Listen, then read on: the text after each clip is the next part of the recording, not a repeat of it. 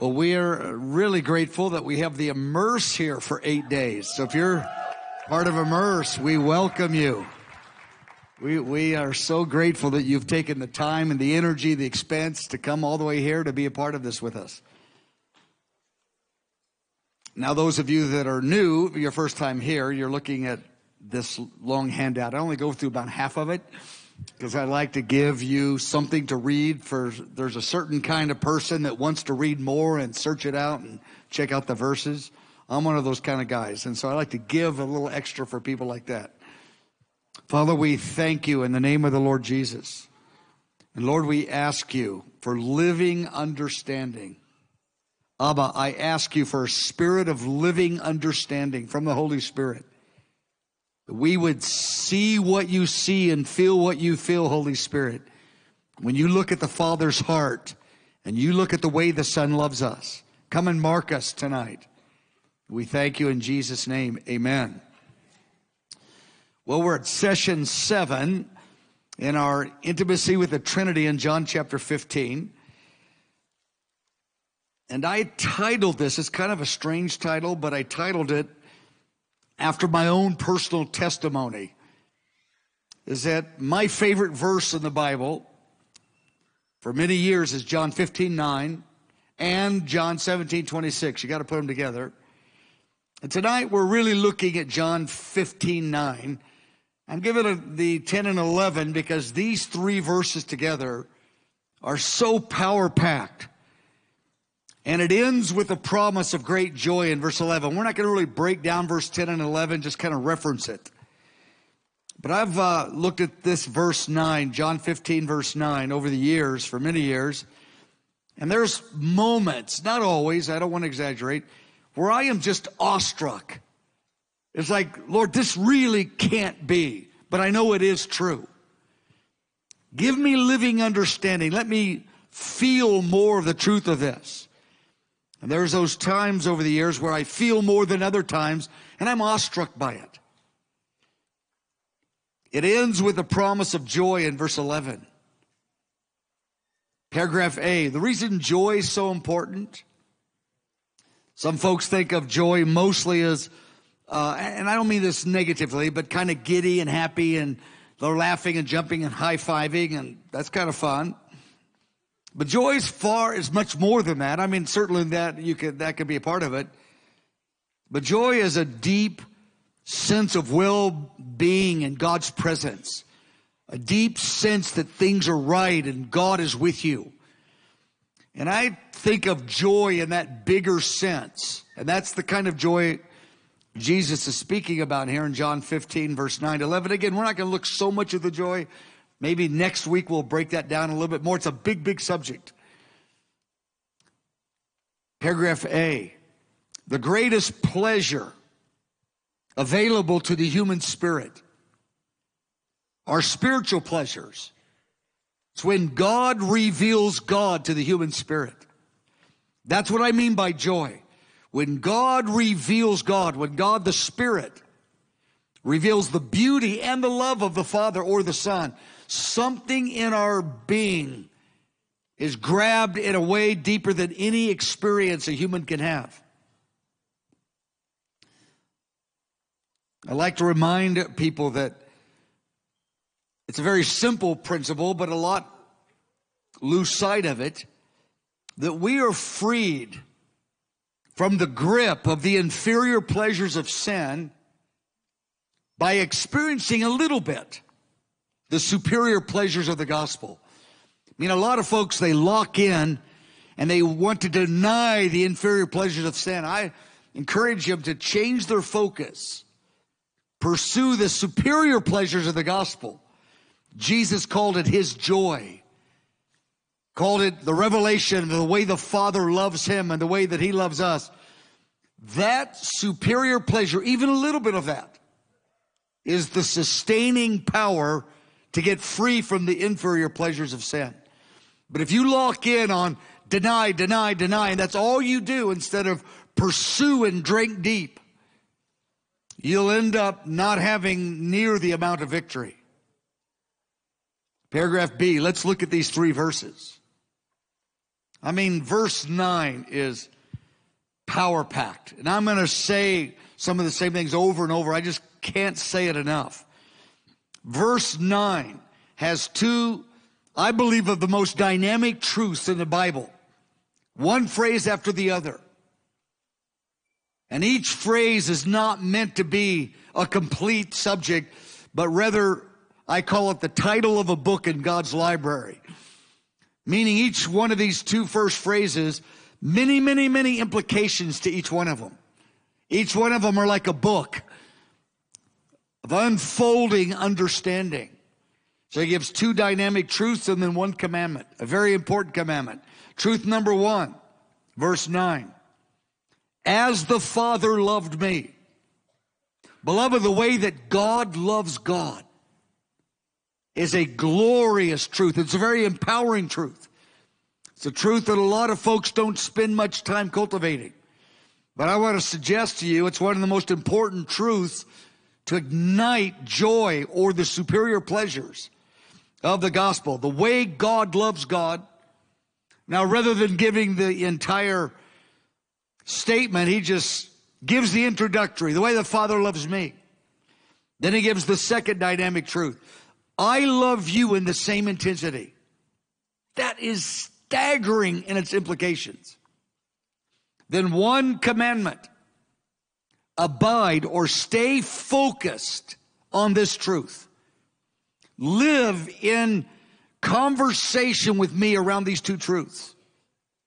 And the Lord knew that as simple as those two phrases are, if we would abide in Him, if we would engage with the Lord around those two truths, many implications that would come from those two truths would begin to little by little slowly unpack in our understanding.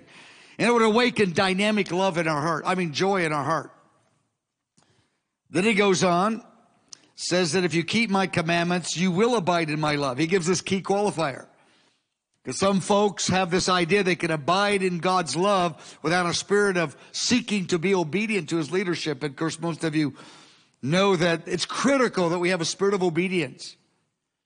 Then Jesus says in verse 11, and we're just going to barely look at verse 10 and 11 tonight. He goes, I've told you, verse 9 and 10, I spoke these truths to you. Here's the reason. Because I knew that if you engaged with me according to these two truths and this commandment, my joy would be awakened in you. And it wouldn't just be an impartation of my supernatural joy, but it would mark you to where it would be your joy. It would remain in you. It would become a part of your personality, not just an impartation that came here and there, but would actually become a part of who you are in your character in an ongoing way. That's what he means when he says, my joy will spark your heart, but it will be your joy. It will form your character in a supernatural way that will surprise you. Now, the reason this is so important, verse 11, he goes, these things, he's talking about verse 9. And yet it's easy to ask for joy and skip these things, the truths, that if they're engaged with, little by little, they will awaken joy in the human heart. And joy is the most powerful. We call it peace or call it joy. They overlap so much. This deep sense of well-being and security and goodness and confidence about the future and about the present. That's what joy is. Paragraph C, you're going to notice there's a circle of love involved. The way the Father loves the Son, and the implication is the way the Son loves the Father. Well, it keeps going. It's the way they love their people. And it's a way the people love God and love one another. This cycle just builds and builds inside of the family of God. Paragraph D. Our experience of God's joy, of this awestruck reality. And again, it's not a overwhelming every minute of the day. At least it's not been that way in my experience, but I have those feelings more in the last several years than years before. Because I've taken verse 9 seriously. I want I want to abide in the truth of how the Father loves the Son and how the Son loves me.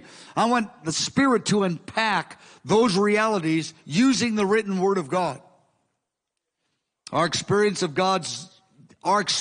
to experience God's joy, whether it's those momentary impartations where His joy awakens us, or it's that more sustained, ongoing character formation where joy becomes a part of our human experience because of the joy of God has marked us, but now it's our joy.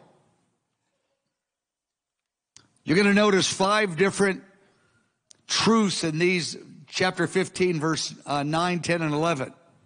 And I'm just going to say them real quick, and you can look at them later. And the reason I'm almost being redundant, because I want you to get this so clear that you can talk to God about it and you can tell other people about it. Number 1, I'm going to say what I just told you. We're going to grow in understanding of the intensity of the way the Father loves the Son. There's nothing more intense in existence than the way the Father loves the Son. And of course, the Son loves the Father, and the Son loves the Spirit, and the Spirit loves the Father. It's all the different dynamics within the 3 persons of the Godhead. That's dynamic truth number 1. Dynamic truth number 2 is to grow in the understanding, the intensity. Jesus says, I love you like He loves me. Like this, really. That is a massive statement. I love you in the same intensity that He loves me. And you remember at the Last Supper, He told them during the supper and then right afterwards on the way to the garden and in the garden, He goes, and all of you are going to deny me and you're going to stumble tonight. So Jesus wasn't speaking in idealism like, I love you because you guys are so committed. He goes, all of you will abandon me tonight. But this truth is going to actually recover you and restore you. I love you in the same intensity, and I fully know your weakness far more than you do tonight. And this very truth is going to actually be used to recover their testimony and their faith and confidence in the Lord. Number 3, the main commandment, abide in the reality of the love I've just explained to you, Jesus was saying. To abide in it, one translation says remain in it. Another translation, it's the same Greek word, live in it. Meaning stay focused on this truth. I don't mean every minute of every day.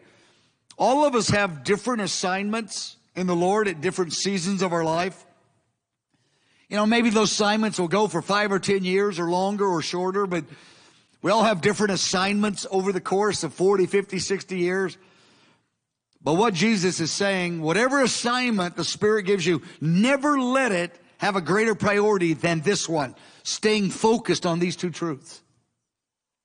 If the Lord has given me focus on other truths, but He whispers, abide in this one. Don't ever graduate from John 15, verse 9, never.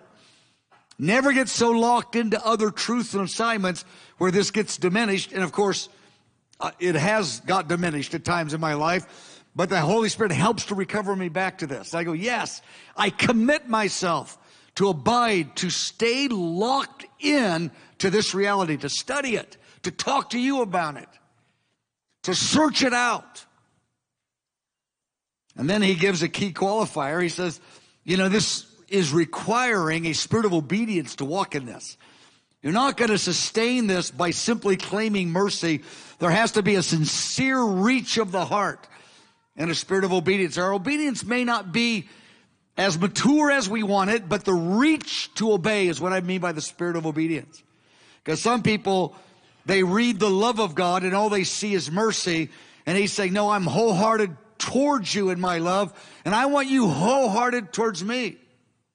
I love you with all of my heart, in all of my strength, the Lord says, but I want you to love me that way.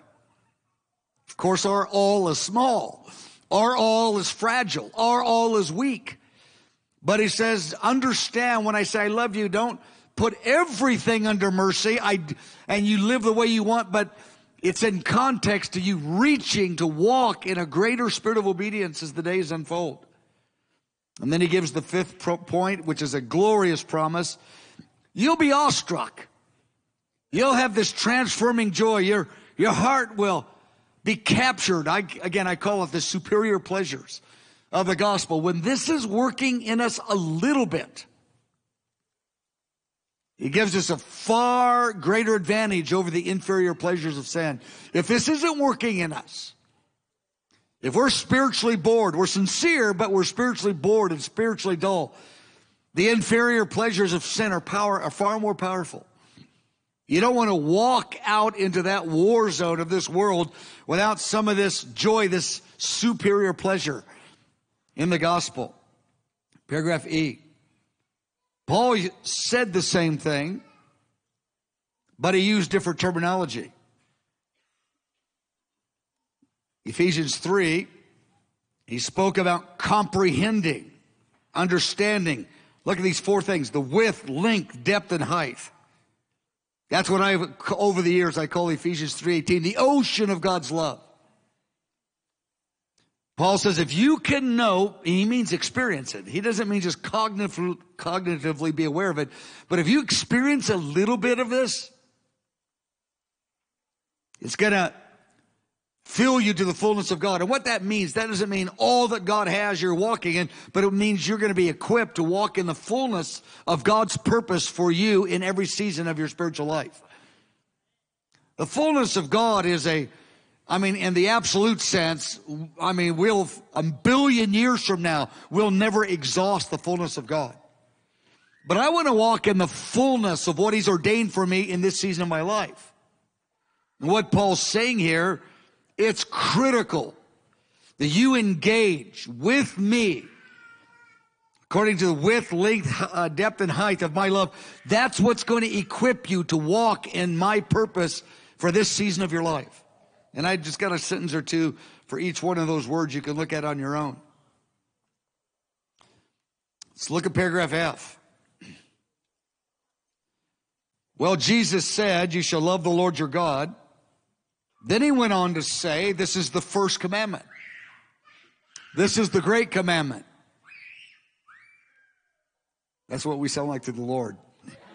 He goes, I love you. Oh, Lord. He goes, no, I'm really on your team. I'm really for you. I really am. In the prayer room, when I hear babies cry, I go, guys, that's what we sound like. The angels go, aren't they cute? We love them. They'll get it. They'll get it in a minute.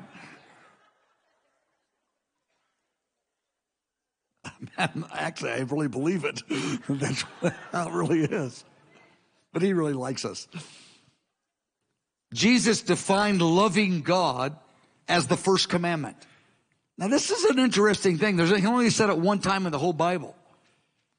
The command to love God with all your heart's mentioned a number of times, but only one time does God give us the information. This is what he sees as first. Top priority to him. And the reason, it's top priority in the way God loves God. God the Father loves the Son with all of his heart. The Father loves the Son with all of his strength. This is glorious to meditate on. God loves us with all of his heart. That's why he wants us to love him with all of our heart. Again, our all is small. But he says, bring the all into the relationship. So the command to love God with all of our heart, it doesn't begin with us. That's the glorious reality. It's existed in the fellowship of the Godhead from eternity past. God loving God with all of his heart. Then in the fellowship of the councils of the Godhead, they determined to create a race of beings where they could love that race of beings with all of their heart, called humans. That's why he created humans. Then he says, now I want you to enter into that all of your heart relationship. And again, our all is really small in this age. But he says, bring it, I'll help you. Because it's the only way we're created in such a way in the image of God. That's the only way we can thrive in the Spirit if we're seeking to love it with all of our heart. So much of the gospel preaching that I've heard over some years, dumbing down the call to obedience and and the radical empowering of the grace of God to obey, thinking they're doing people a favor by dumbing it down and saying, well, don't be burdened with this, don't be burdened with that. Beloved, you were created by a God who loves with all of his heart to love with all of your heart. Without that pursuit, I mean, we don't attain that far, but without that pursuit, we don't thrive. Our humanity doesn't work. When I talk to different preachers over the years, I go, you're actually condemning the people, trying to give them a break. You're actually condemning them to spiritual boredom. They will only thrive if they're reaching with their all. Now, when we reach with our all, we see our weakness, so we got to understand the gospel so we know that when we stumble, we run to him and we don't run from him, but the reach is still there. Top of page 2. Well, John would say later, the same John who wrote John 15, obviously, he said, God is love. Now, I want to say this, God is wholehearted love. The essence of God's being is wholehearted love. The only way God loves is wholehearted. He can't love any other way. Love by definition demands expression. If God is wholehearted love, he has to express it. The love that the Father and the Son and the Spirit share from eternity past with one another. Because it's truly love, it has to be shared and multiplied with others. So they're the genius of creating a race of beings that they could bring into the pleasure that they experience, Father, Son, and Holy Spirit, one God in three persons, the blessed Trinity. The Father saying we've got to bring others into it because it's so delightful to us. That's the power of love. Now, God didn't create us because he's lonely. He didn't create us because he was lacking, like, it's only the three of us. It's kind of, sure wish we had some more folks who liked us. He wasn't lacking. He wasn't lonely. He wasn't discontent in any way. He created us because he was overflowing with delight. And he said, we got to share it. It's got to be multiplied. It's got to be shared. It's got to be passed on. It created us because he is love. And love demands it. Paragraph J, let me restate again. Again, those of you that are new here, my main spiritual gift is repetition. Actually, I think it really is. I've said that as a joke for years, but I repeat more than anybody I've ever met. But one reason I love these truths, I love just to say them. If you guys all leave, I'll just keep saying them. I love to say these things.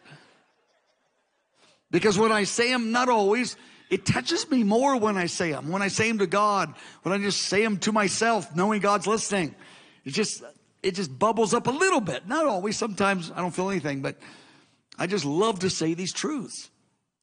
I want you to note there's 5 distinct but overlapping expressions of God's love. Number 1, God loves God. Get big subject. The fellowship in the Godhead, the way the Father loves the Spirit, the way the Spirit loves the Father, all the implications of that. With all of his heart. Number 2, God loves people with all of his strength and mind. Number 3, he calls us to love him with all of our heart, all of our strength. Number 4, now this kind of surprises some people, we begin to love ourselves in the grace of God.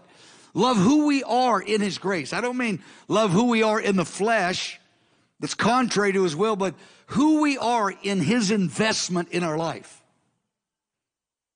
Because we hate our identity outside the will of God, and we hate our life when it's engaged in disobedience, but we love who we are in the grace of God. Jesus said, love your neighbor as you love yourself. And he's talking about in the grace of God. And I use the same illustration every time. The lady prayed, oh God, I want to love my neighbors. I love myself. And the Lord shocked her. He goes, that you do. That's why you hate your neighbor, because you hate yourself. You have no power. You have no overflow to love your neighbor. And then number 5 is the loving others with all of our heart.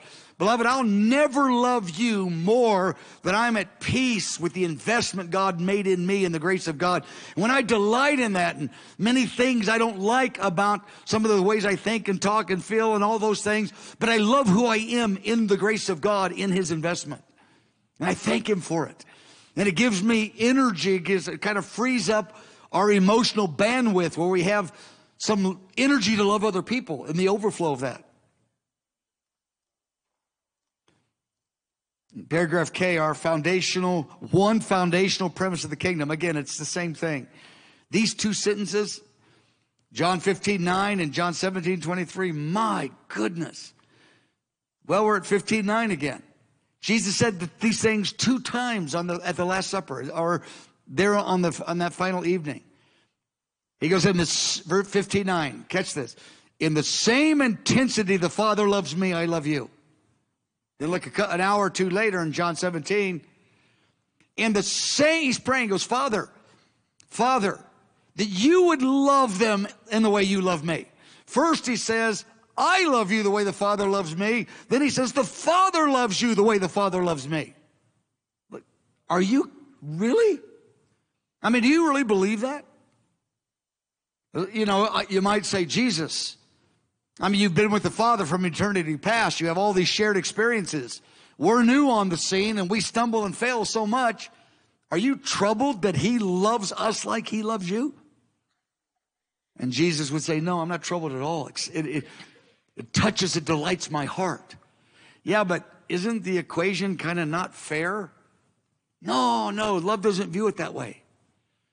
My Father loves you the way he loves me. That's good. Like, really? Boy, you're not like one of us. We'd be threatened if we were radically committed in a relationship and someone new comes along and all of a sudden they love that new person like they love you. You go, wait a second. I'm talking about it in a friendship context. And one thing I've said all through this series, we're actually teaching 6 15-week series on John 13 to 17. So we're planning to do about 75 or 80 messages on this, go about 2 years on Friday nights. We're going to go line by line through John 13 to 17. And those that are just new with us, I just tipping you off on that. You could follow along on the internet, and everything's archived. And if you wait a week or 2, we have the transcriptions as well. I'm a transcription guy. I love to read and study. I love that more than listening. Some people like listening more than reading. I like reading. So I love transcriptions. It's my love language. If you give me a birthday present, give me your transcription. Don't give me a shirt. Give me your transcription. I've got plenty of blue shirts. I'm fine. I'm good.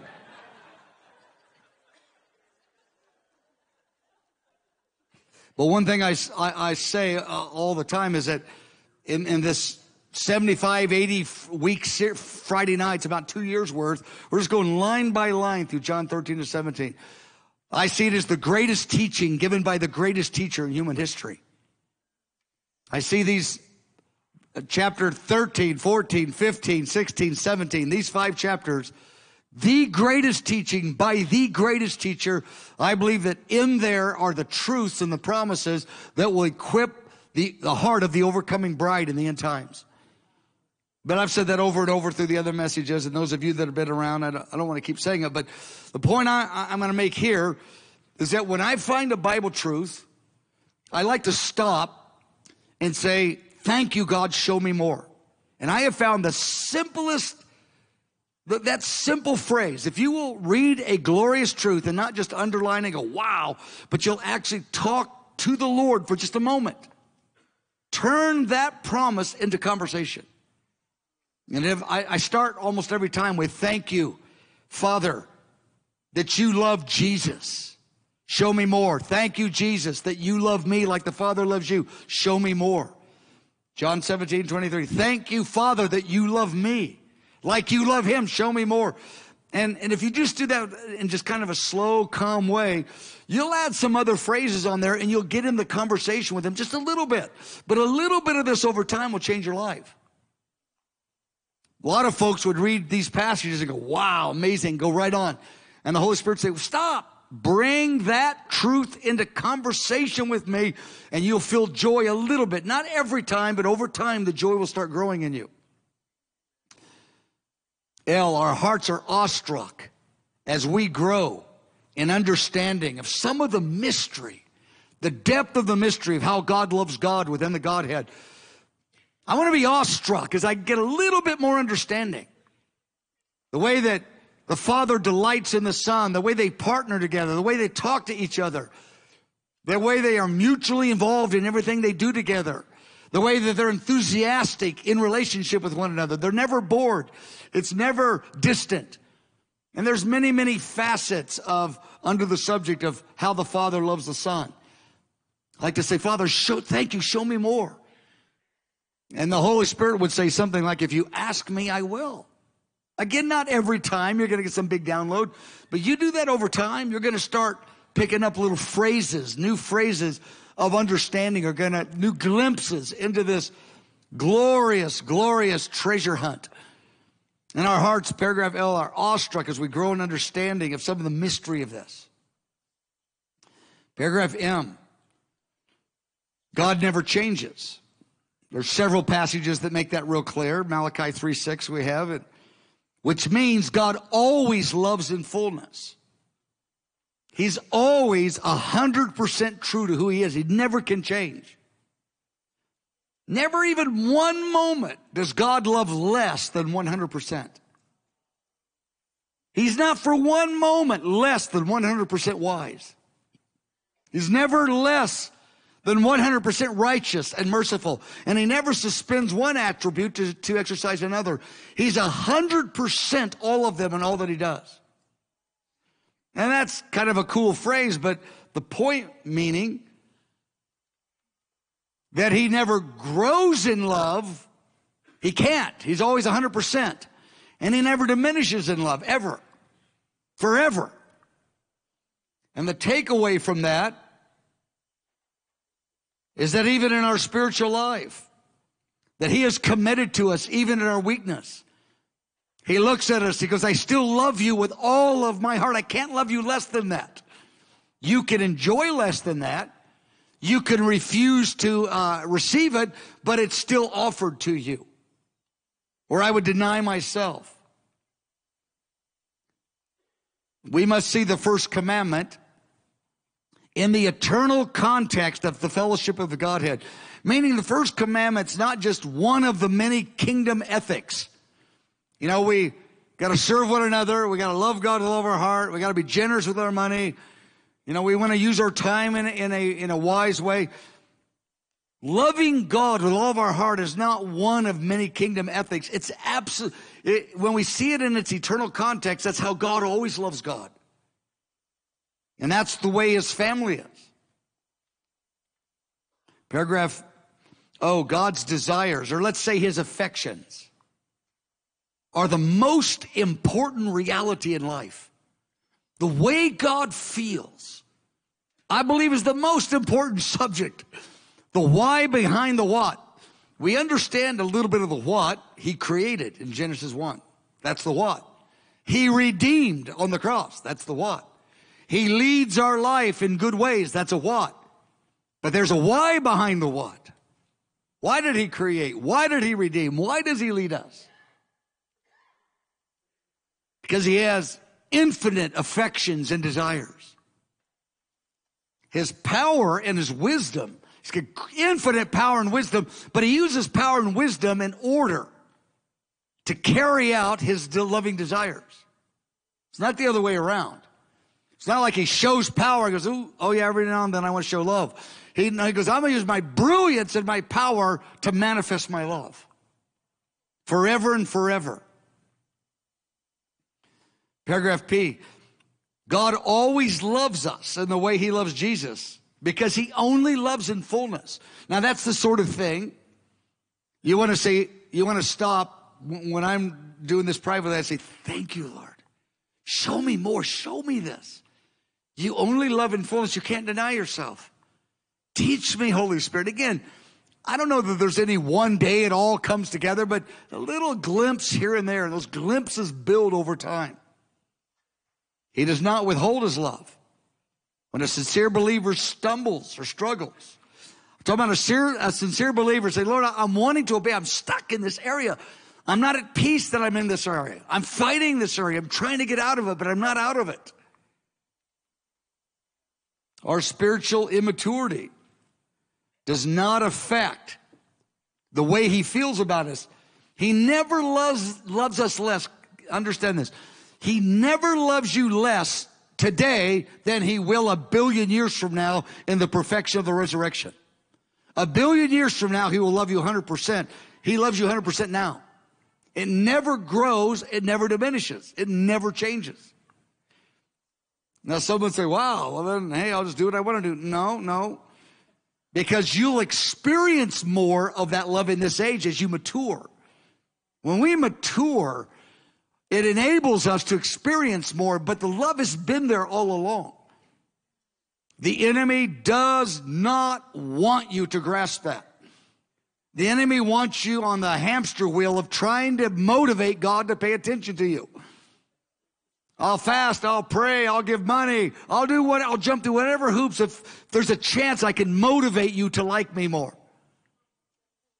Of course, that's legalism, but the enemy never wants you confident in the love of God. Because you get confident in the love of God, nothing can stop you. Nothing can stop you. Because even when you stumble, but you're confident, you run to him, you don't run from him. Because you know what his heart is like. And you don't know just suddenly one day, you know because you've been taking these truths and speaking them back to him day in and day out. I don't mean all day, every day, but these are part of your conversation with the Lord, and these glimpses of truth and these glimpses of living understanding continue to grow in our life. Roman number 2. The Father's love for Jesus. It's the highest affection conceivable. I mean, the way the Father loves Jesus, oh my, what? Now, I'm saying this to inspire you, not to condemn you. How often do you think about that? The way the Father loves the Son. How often do you thank God for that and ask him to show you more? And my point isn't, for some of you go, I haven't done that much. That's not my point.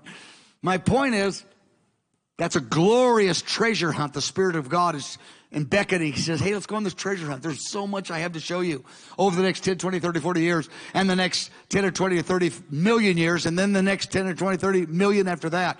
We will never exhaust this. I have some phrases here, just kind of rapid fire. I just want to throw them out there to you about how the Father loves the Son, just in the Gospel of John. The point is, you want to search out these statements. I've got a handful of them just right there in front of you. And we look at them, okay. Every one of them, we say, thank you, show me more. But then we say, Lord, I'm going to study what other teachers in the body of Christ. If I can get a good book on the love of God, I've got scores and scores of them. Because there's a teaching anointing on many different people through many different centuries. And there's people that had a teaching anointing in the 1200s. They talk on the love of God. I want to take a shot at it. I want to get something from them. I don't want it all direct. I mean, I'd be happy with it. It doesn't work that way. He gives it to the whole family. And he calls us to honor and love one another by receiving from one another. Search these out. These phrases. Every one of these have significant implications to them. I mean, the way Jesus taught, he throws out these mountain statements is what I call them. Meaning he throws a one-liner out here. The Father loves the Son. He gave everything to him. Excuse me, what? Gave everything to him? Yeah. John 3:35. That's not the sort of verse you want to just go on to verse 36. We stop and go, what? What's that mean? You mean in time and eternity? All authority over angels, demons, money, wisdom, history. What do you mean everything? I mean everything. Oh my goodness. This is huge. That's the treasure hunt I'm talking about. I'm not going to read those, but because we're just looking at John 15 verse 9, I'm throwing out that first phrase, the Father loves the Son. Many implications. I mean, this is just barely a whisper of it. It's a big, big, big subject. Paragraph C. Before Jesus' temptation, before he went to the wilderness, the Father says, "You're my beloved." Then some years later, right before he would go to the cross, he says it again, "You're my beloved." Before he faced the temptation and before he faced the cross, the Father re-energized him in his human frame with the revelation, "You are my beloved." Jesus, in his humanity, needed the Father to say that again and again to him, or I don't know the amount of times. I don't want to speculate on that, but my point is, in his humanity, the Father spoke this. My point to us is, he will speak these things to us. I don't know we'll get them audibly. I don't really imagine that's going to happen very often. But we can get it through meditation on the Word. We need to know our belovedness. Before we face temptations and before we face heroic self-denial in obedience, we need a fresh revelation. We are beloved to our Father. That's not a one-time deal. This is a diet of reading the Word. Lord, I'm facing temptations. I don't know when they're going to get bigger or smaller. And there's this heroic sacrificial love in obedience at key times in our life. Every one of us face a couple of those moments. I need to be energized by this reality. I need to know the way you love Father, the way you love Jesus, Jesus, that's the way you love me. I need a fresh infusion of that reality. Paragraph D, I like to say, I just already said it 3 times, but I like to say, thank you, Father, show me more. Thank you for the intense, pleasurable way you love Jesus. Show me more. And Jesus, thank you for the intense, infinite way you love me. Show me more. I need that infusion of I'm your beloved. I can't face temptation or, again, heroic, sacrificial moments in the will of God without that infusion in my heart. If Jesus needed it, how much more do you and I? Paragraph E, I'm talking about the Father's love for Jesus. He goes, I'm going to make him preeminent. And there's so many expressions of the Father's love that are in verses where the word love isn't mentioned. I'm going to give him the preeminence in everything. That's how much I love him. And he would tell his body, the body of Christ, because there's only one Jesus in preeminence, but I will work good for you beyond anything you can imagine. You can't imagine, because I love you like I love him. We have different roles and functions, and there's only one preeminent man, the beautiful man, Christ Jesus. But the point of it is, the Father says, I have great plans for you that will unfold over millions and millions of years. You can't even grasp who you are to me without me giving you more insight on it. Paragraph F. As we read the Gospels, again, it's the same statement I'm making. Just right to the Gospels. Well, it's right to the Old and New Testament, not just the Gospels, but stop. When you see something about the way the Father and Son interact, the way Jesus treats people, just any promise, thank you, show me more. Show me more. You want to say thank you, show me more, all the way through the Scripture. That's the prayer I pray by far the most of any other prayer. Thank you, show me more. And kind of the complimentary prayer, I pray the same thing, but a different way. I say, Holy Spirit, let me see what you see and feel what you feel about the way the Father loves the Son, the way the Son loves me, the way the Son loves you. Let me see what you see and feel what you feel, Holy Spirit, about the way Jesus loves the people that I'm connected to, about the way Jesus loves our city. Let me see what you see and feel what you feel. It's kind of the same prayer as thank you, show me more.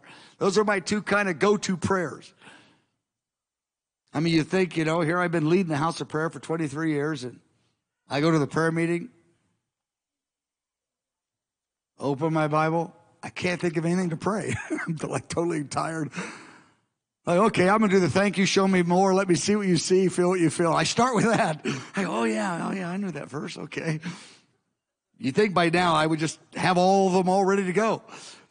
But I go in my human dullness and my tiredness, but I just start with those two prayers all the time. I got them memorized. They're not that hard.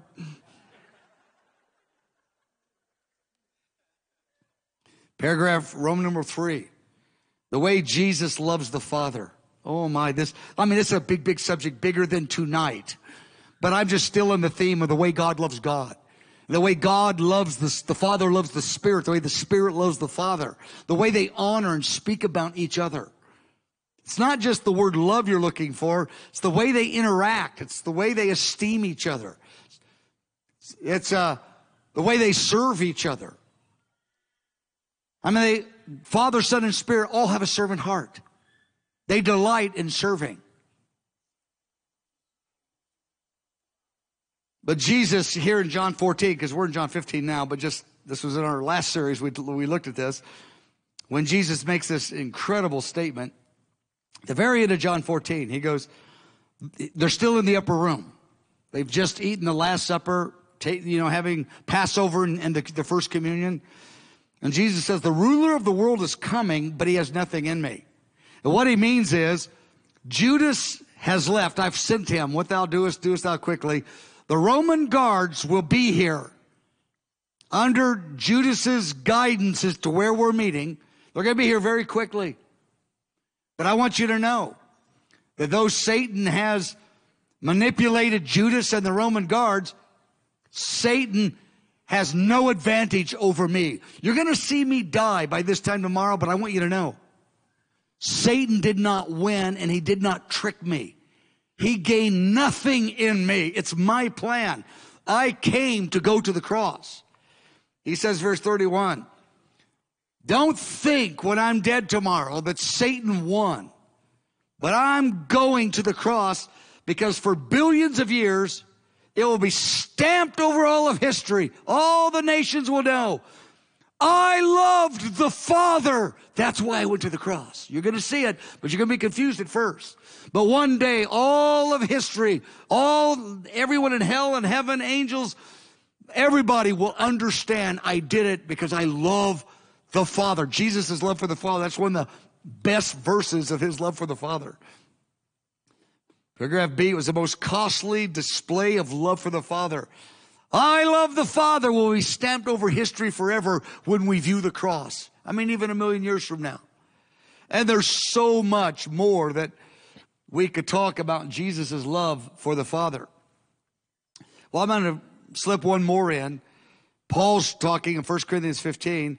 He says, then comes the end. And when you read the context of the 1,000-year millennial reign, he goes, then comes the end. Paul's talking when Jesus actually takes all the kingdoms of the world. He delivers them up to his Father after he's gained all the nations of the world. Every sphere of society has come under his leadership, his wisdom, his power, his riches, his wealth that filled the earth. He goes in verse 28, when everything is made subject to Jesus throughout that 1,000-year period, Jesus will then take all the kingdoms of the world. He will bow down and submit them to the Father as his gift of love. And he will submit himself, say, Father, I only did it for you. That's the love the Son has for the Father. There's many displays of this in the Scripture. I just wanted to put just a short little moment of that. Look at Roman number 4. It's the same verse, but now we're looking at the second part. Jesus loves us in the intensity he loves the Father loves him. Jesus loves us with all of his heart, like the Father loves him with all of the Father's heart. Paragraph B, beloved, this is the ultimate statement of your worth. That this glorious man, fully God, fully man, I love you with all of my strength, but every one of you will abandon me tonight. But the love is there. Beloved, that statement is the ultimate statement of your worth as a human being. And I like to say this, some kind of have fun with this, but I kind of really believe it. This one verse, there's many other, gives us the right to stand before God as God's favorite. I go, here I am, Lord. I failed. Receive my repentance. I stand before you as your beloved, as your favorite one. I know there's a billion others, but here I am, Lord. I am the disciple whom the Lord loves. And the Lord will wash your spirit with that truth if you'll take it. I mean, if he loves me as much as he loves Jesus, I mean, if Jesus loves me as much as the Father loves me, I'm the favorite. I don't care if there's a billion others. I'm good. You know, John said it 5 times. John the Apostle, in the book of John, he called himself the disciple whom the Lord loves. You know, because Jesus said this. You know, I'm not putting down these other guys because we're going to be friends in eternity forever, and I don't want to have to take my words back. But all these other guys say, hey, I'm Peter, I'm James, I'm Paul, I'm this, I'm that. John goes, I don't know about all that. I'm the one he loves. No, 5 times. It's the only way he referred to himself as the disciple God loves. And like when I get with Peter and those guys, because we're all going to be friends forever, I'm going to say, you were at the same supper. How come that never got in your letters? And he may have an answer that makes me feel stupid, but I'm going to say, why didn't you ever say it? John said, I wouldn't get to wait on no one else. I'm the disciple God loves. I'm going with it. Paragraph C, the Father's love for Jesus. It's the source. It's the measure. It's the assurance of his love for us. I'm going to say that again. The intensity and the measure. The way the Father loves the Son, that's the source of Jesus' love for us. I mean, it's all together, Father, Son, and Spirit. I'm not making one or the other. You know, they're all the mystery of how they relate. But it's the measure and the assurance of his love for us. Jesus says, beloved, you know why the kingdom of God is so secure? The Father loves the Son, and the Son loves the Father. Nothing can break the cycle of love. Nothing can. We've got it made. Yes, 70 years on the earth, 80 due to strength, Moses said. There are really rough seasons. We all have really rough seasons. We all have heart-wrenching failures. We have disappointing delays. We have setbacks that are painful. We have betrayals. Everyone does. You got 70 or 80 years on the earth, then billions of years. It's part of the aristocracy of the New Jerusalem. You're part of the royal family forever. I don't like setbacks. I don't like pain. I don't like betrayal. It's a minute and a half. It's 80 years. We have billions of years. Let's look at Roman numeral 5.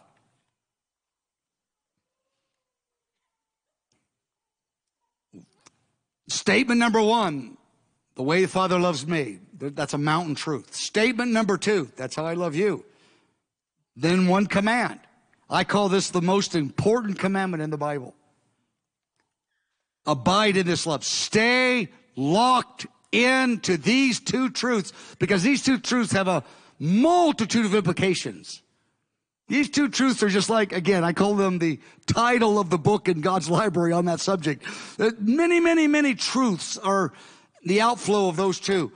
Jesus said, abide, stay focused. Keep in the conversation with me about these truths. Ask me to show you more. Search it out. Go to other teachers through history. Talk to one another. Ask for dreams and visions. Search it out. Stay in this conversation. That's what it means, abide in this truth. It means more than that, but be intentional about staying involved in it. Paragraph C, one of the ways that we abide in this, we abide in love, or we live in the realm of the truth of the way God loves God and the way God loves us.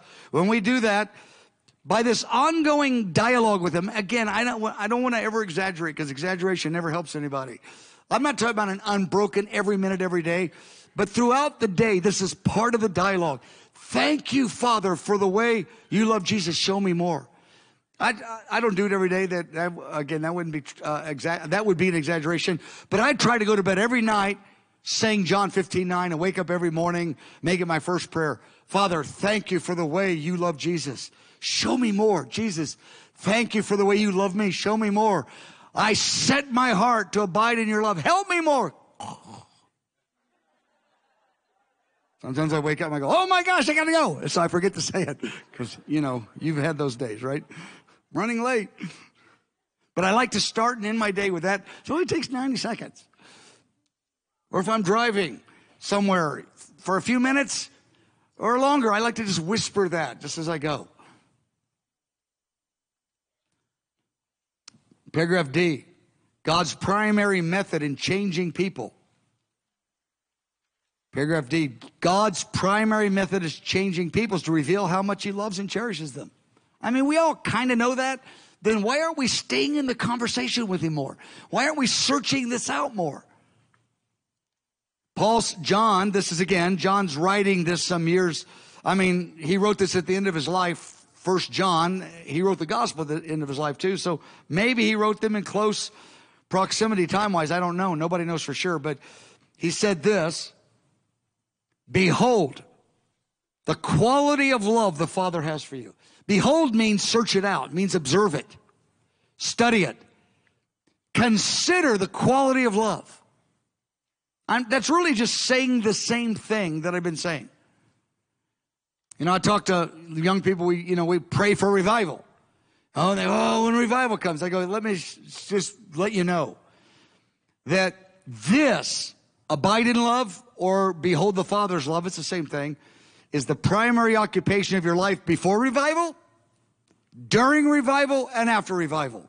So we're not waiting for revival to do this. This is the number one thing before, during, and after. There's other things that will happen in the midst of a historic outpouring of the Holy Spirit, but nothing will be more important than this. Beholding the quality of love the Father has, or as Jesus called it, just abide in my love. Stay locked into this subject. Paragraph E. I see 5 parts of this intimacy process.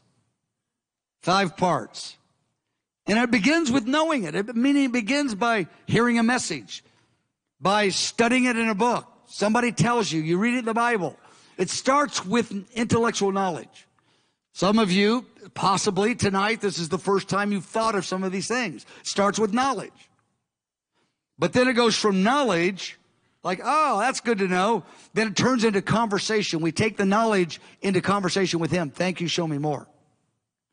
Then and again, that's not the only phrase you say, but start with that and other little phrases will just start coming here and there.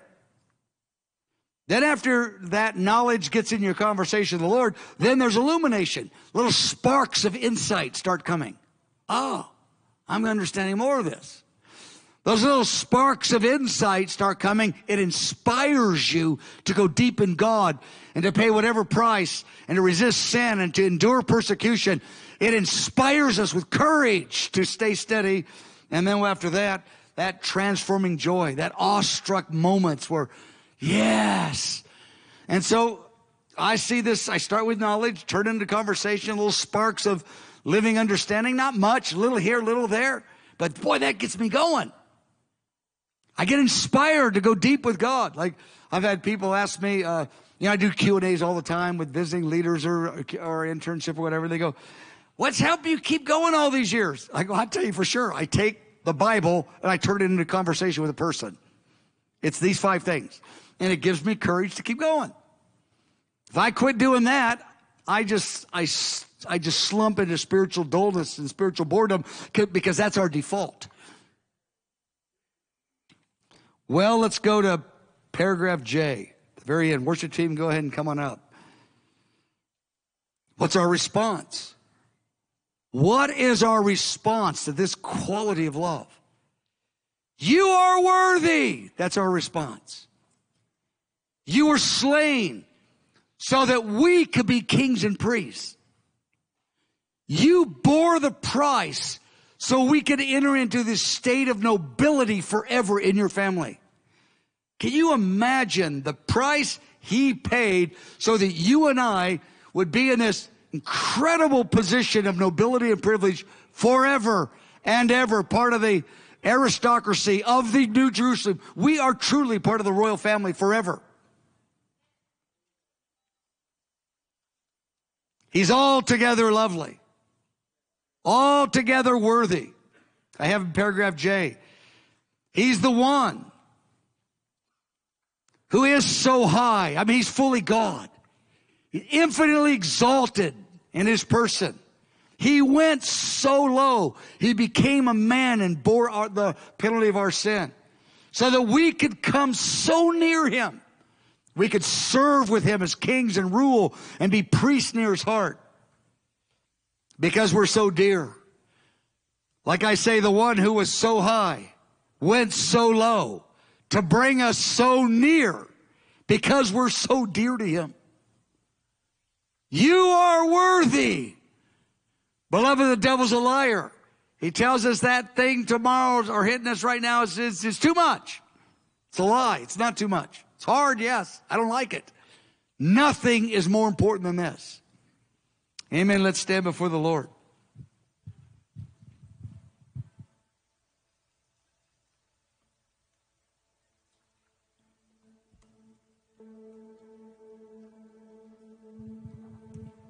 Father, here we are. God, wash us. Lord, I'm a weak man. Wash me with the water of your word. My beloved friends and family members here in the kingdom. Wash us, Lord.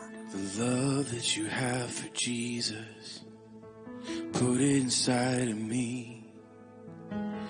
Burn it on my heart, Lord, like a seal, like a seal. That in the famines of your presence, or in the floods of persecution, come and touch our heart with your seal of love. Comfort of the cold. Lord, we need a deeper touch. It's still real.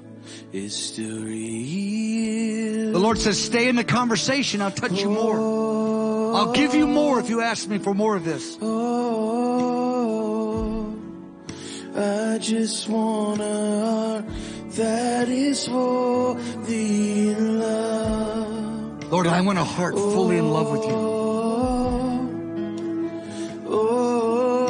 We were created for love. That's who we are. I just want a heart that is fully. This is what we do. We're lovers of God. This is who I am. This is what I do. I love you, Father. I just want a heart that is fully in love.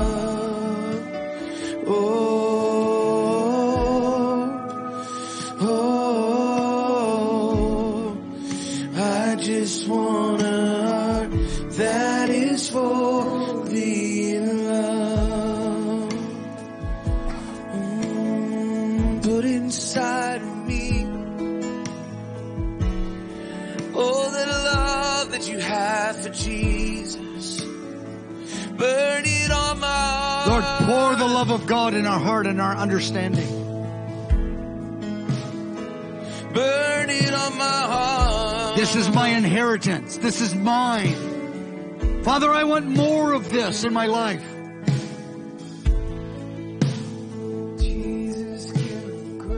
And I'm saying those words so that you say those words because they're yours, is what I'm really saying.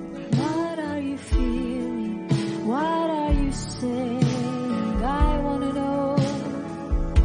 Oh, that's the love of the Father to the Son. I want to know. You said love is my portion. I'm seeking your More and more, Abba. And love through your heart. love through your heart. Peering into the treasures of your heart. Father, I ask you, deliver us from spiritual dullness and boredom.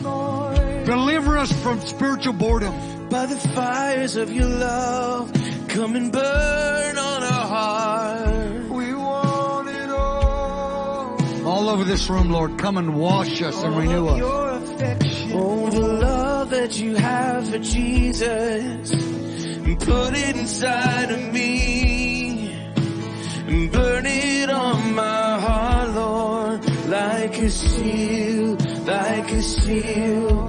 In the famines of your presence, or in the floods of persecution, or in the comfort of the culture, It's still real. It's still real. Oh,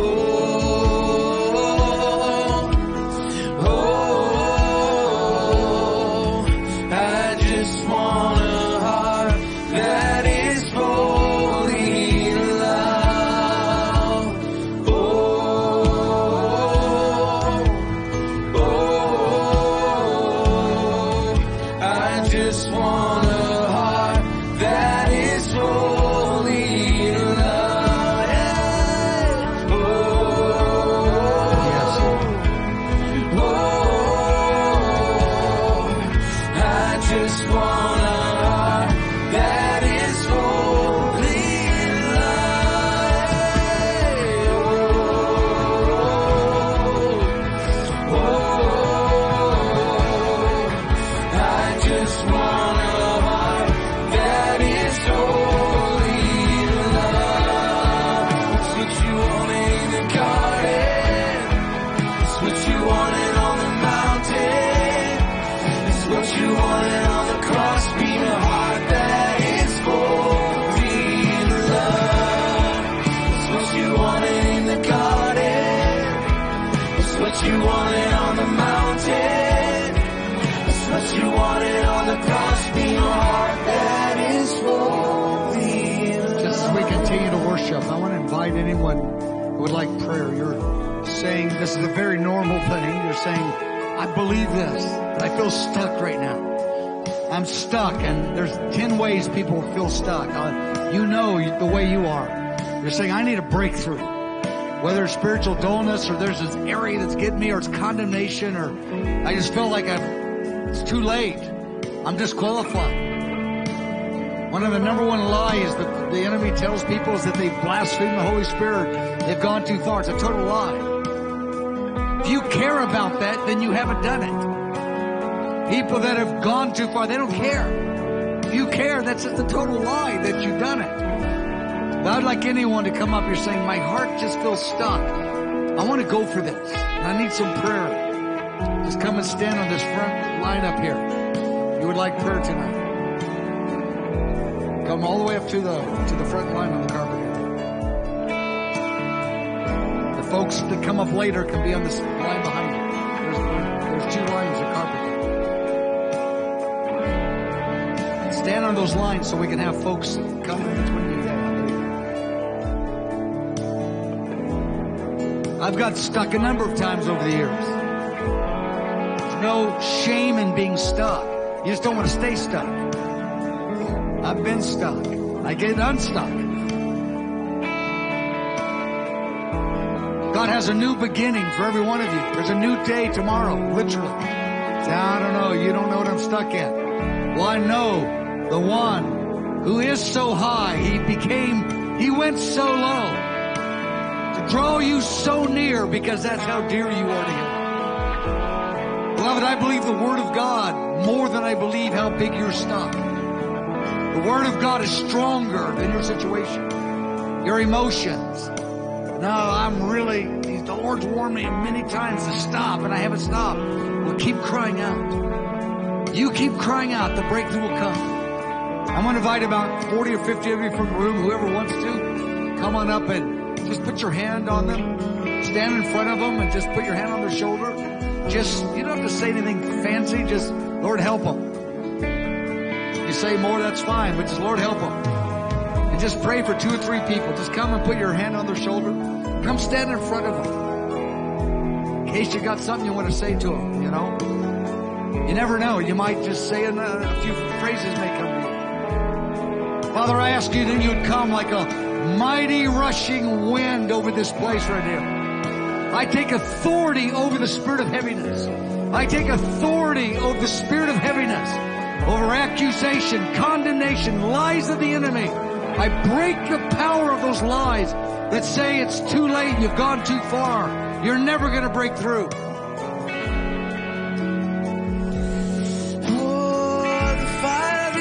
Just move around, pray for a few folks for a few moments for each one. You don't have to say any fancy words. Just, Lord, help. Breakthrough, Lord. Lord, fire. Let fire come on them right now.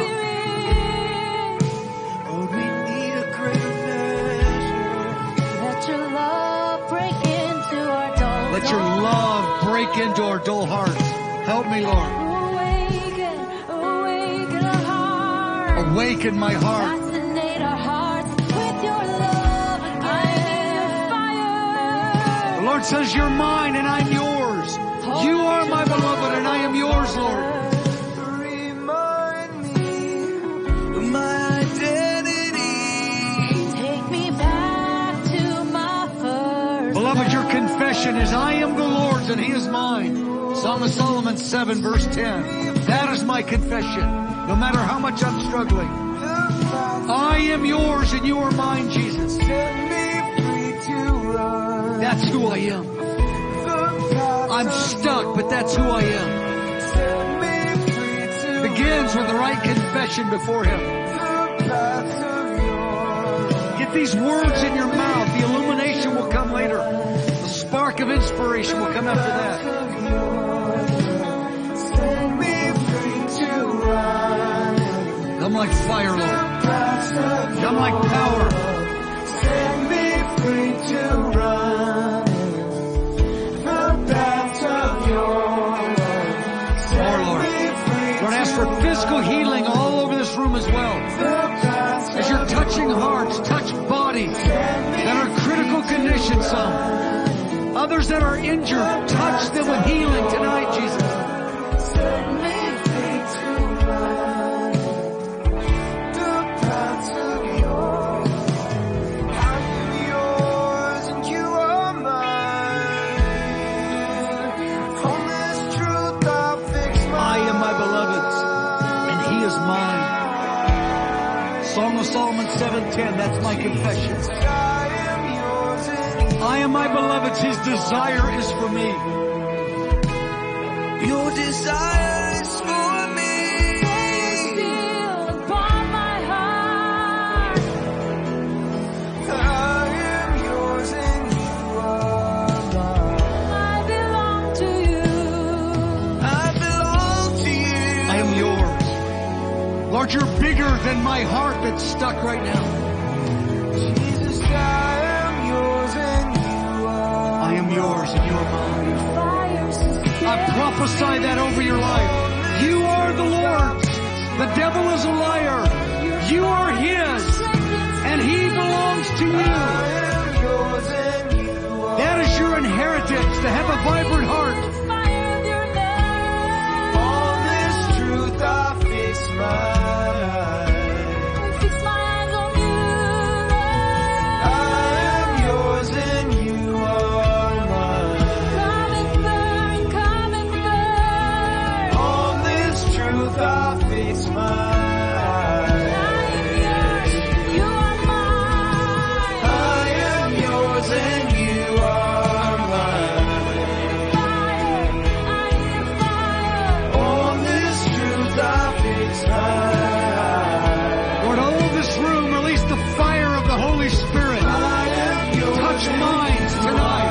Prophetic spirit, dreams and visions. Even this week, I ask an increase. On this truth I fix my eyes.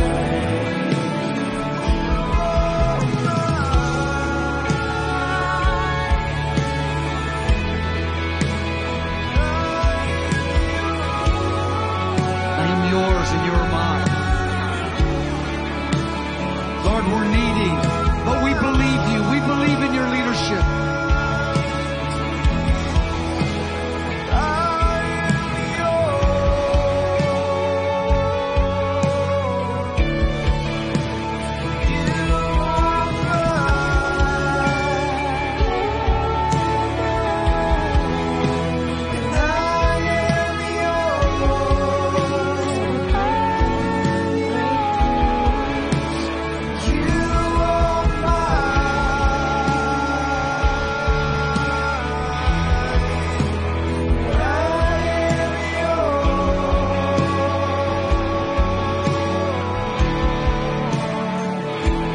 I am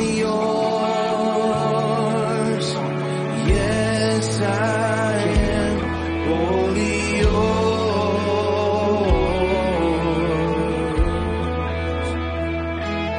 I am yours.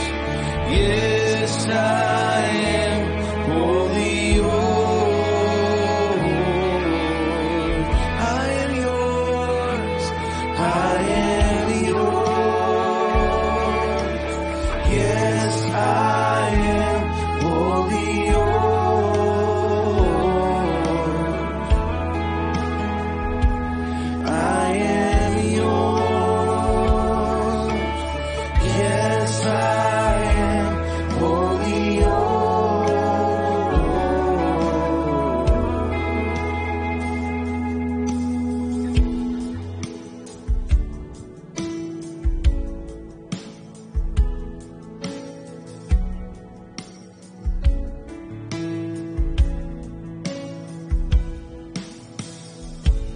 I will wait for you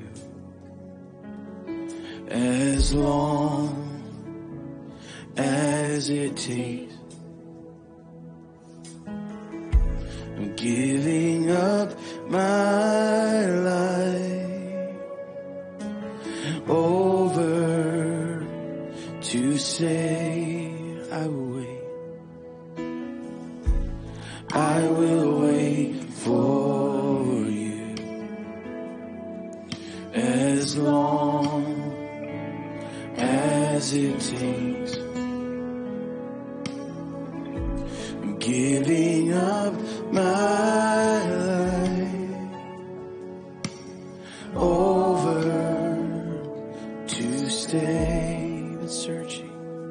You've been searching for how you've been yearning for hearts loyal to your own. So when you search the earth looking for your friends, hear me sing, my Lord,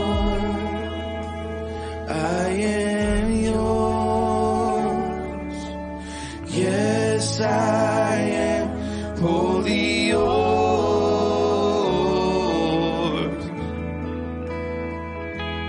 I am yours. Yes, I am wholly yours.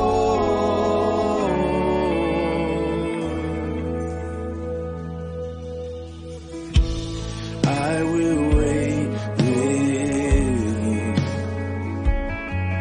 as long as you want. I'm giving up my life over for love. 'Cause you've been searching for how you've been yearning for hearts loyal to your own. So when you search the earth looking for